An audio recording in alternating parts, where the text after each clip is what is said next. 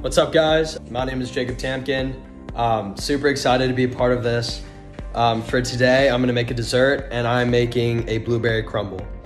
So first, I already have it pre-mixed, but you're gonna mix 4 pints of fresh blueberries, a half cup of granulated sugar into a bowl.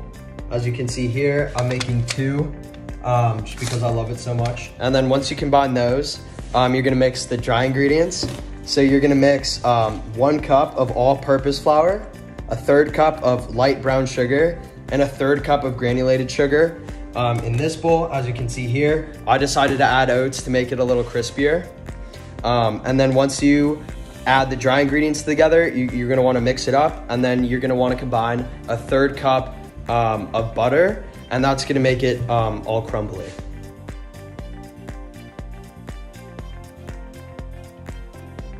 After 35 minutes at 400 degrees, your crumble's ready to eat. Oh yeah, look at all that, nice and crispy.